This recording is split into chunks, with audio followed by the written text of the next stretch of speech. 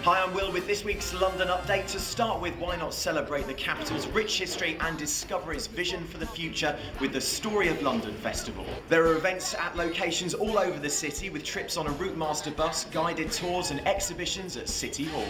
Enjoy the taste of Spain and visit Camino near King's Cross. This place won Time Out's Best New Bar Award this year. You can enjoy fantastic drinks and tapas all on offer in a buzzy atmosphere. Discover a London that you won't find in the guidebooks. Enjoy the free Alternative London Tour.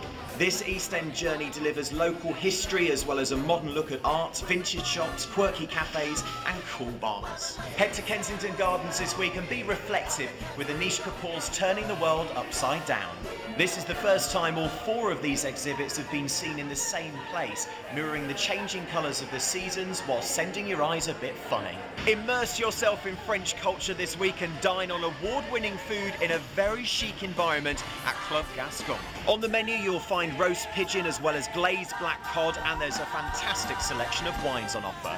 And finally, there's only a month left to catch the Tony Award-winning musical Sweet Charity at the Theatre Royal Haymarket. Ex-EastEnder Tamsin Outhwaite leads the cast in this critically acclaimed spectacular show.